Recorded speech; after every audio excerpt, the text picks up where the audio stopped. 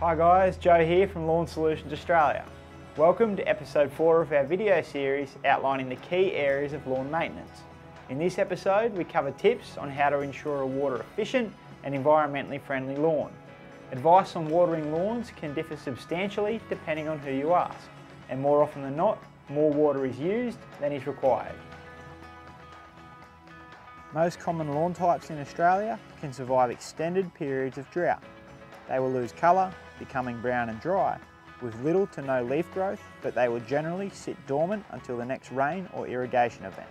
With a clever choice of lawn and the correct preparation, you can keep watering to a minimum once your lawn has established.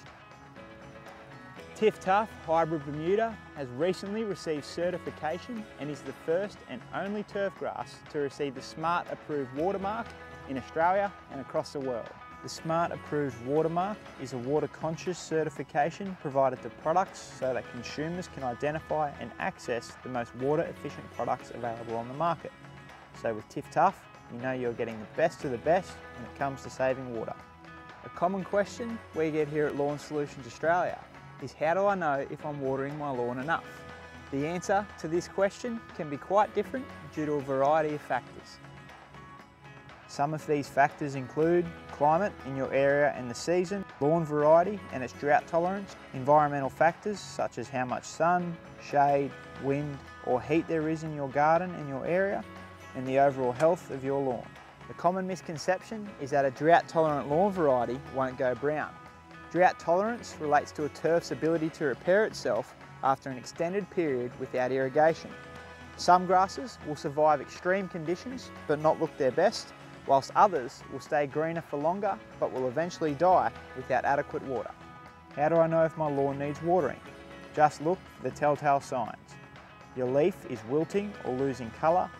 If you walk across your lawn and leave a footprint behind, then your lawn is likely lacking in water. If it bounces back, your lawn should be well hydrated. This is known as the footprint test. During hot weather, if it is dry and crusty, taking on a brown colour, there's a good chance it needs water. The simple answer is when your lawn needs it. It is important to only irrigate when there is not enough rainfall to meet the needs of your lawn. When it is time to water, make sure you do so within the rules set out by your local water authority. The best time to water your lawn is early in the morning or in the late afternoon, early evening, when there is no wind and less chance of water loss through heat-related evaporation. If you're in humid areas, try and avoid that late afternoon or early evening watering, as it can create an environment for fungal diseases. Early morning is always best. By utilising these tips, you can ensure your lawn has the ideal amount of moisture and water consumption is limited to what is required and what is effective. Check out the Lawn Solutions Australia website for more helpful lawn care tips and advice, and don't forget to subscribe to our YouTube channel. Thanks for tuning in to Lawn Solutions Australia, and we hope to catch you next time.